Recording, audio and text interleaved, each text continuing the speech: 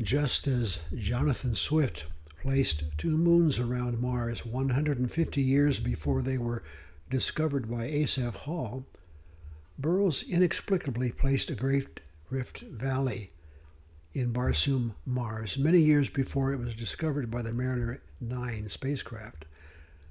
Burroughs' map of Barsoom, Mars is rotated 90 degrees from Mars's present orientation, as shown here.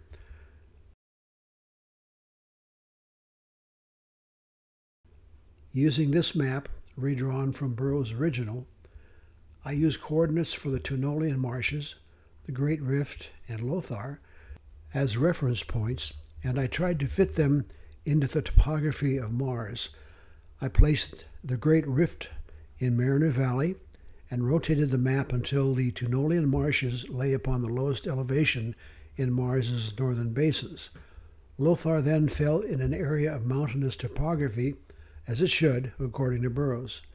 This raises the question, how did Burroughs choose those locations that so closely fit the existing Martian topography that was not known at the time?